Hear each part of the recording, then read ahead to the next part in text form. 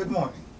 My name is Harry Craighead, and we welcome you to the Feeding House of Ministries, a teaching ministry that focuses on your soul and your eternal destination. Today we're going to talk about humankind, all people without exception or distinction, sinful humanity. We're talking about the world.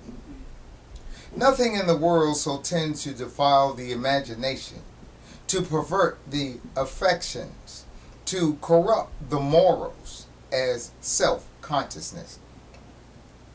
We know that it's connected with every disease and morbid action of the body.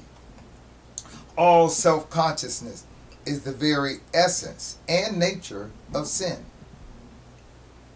God is preparing his heroes, and when the time is right, he will fit them into their places in a moment. And all the world will wonder, where did they come from? The joy of Christ and the joy of the world cannot reside together. A heart delighted with worldly joy cannot feel the comforts of the Spirit. The one of these destroys the other. But in sanctified trouble, the comforts of God's word are felt and perceived in the most sensible manner. You savor not the things that be of God, but those that be of men. There's not a single thing that's offered in this all too temporary world for which you should ever sell your soul.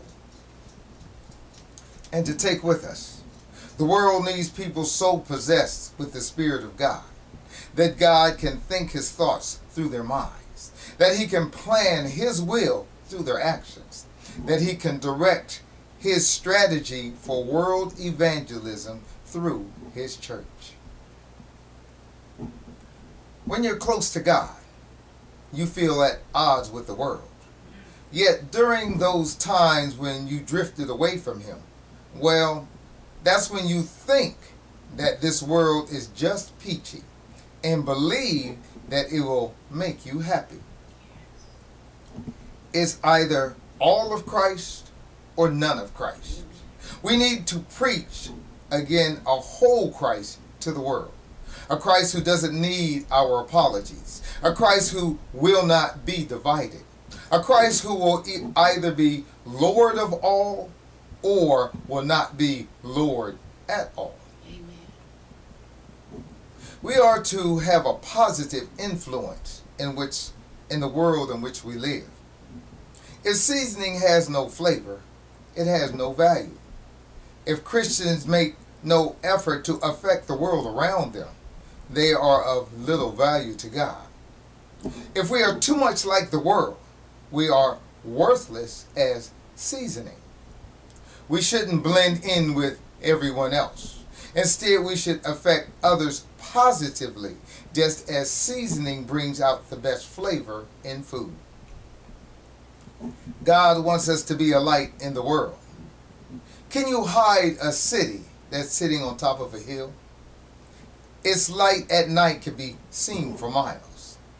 If we live for Christ, we will glow like lights, showing others what Christ is like. We hide our light by 1, being quiet when we should speak. 2, going along with the crowd. 3, denying the light. 4, letting sin dim our light. 5, not explaining our light to others. Or 6, ignoring the needs of others. Be a beacon of truth. Don't shut your light off from the rest of the world. Christ wants Christians to make a difference in the world. The world hates genuine Christians because their values are different from their own.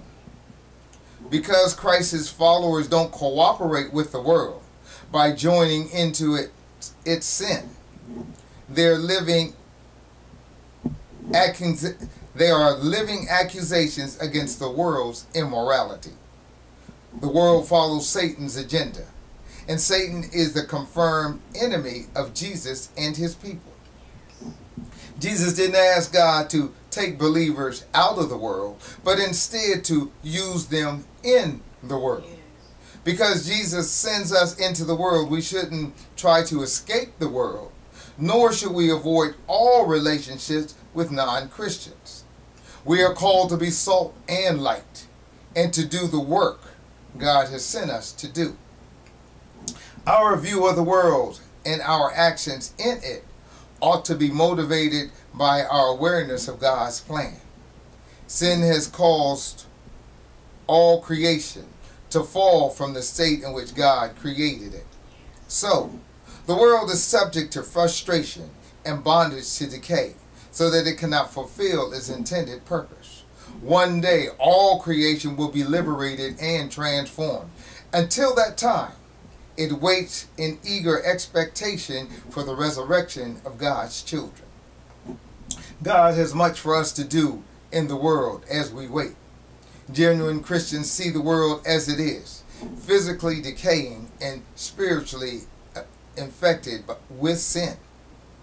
But Christians don't need to be pessimistic, because they have hope for the future. They look forward to the new heaven and the new earth that God has promised, and they wait for God's new order that will free the world of sin, sickness, and evil. In the meantime, true Christians go in Christ's name into the world to heal bodies, souls, and fight the evil effects of sin. Amen. Amen.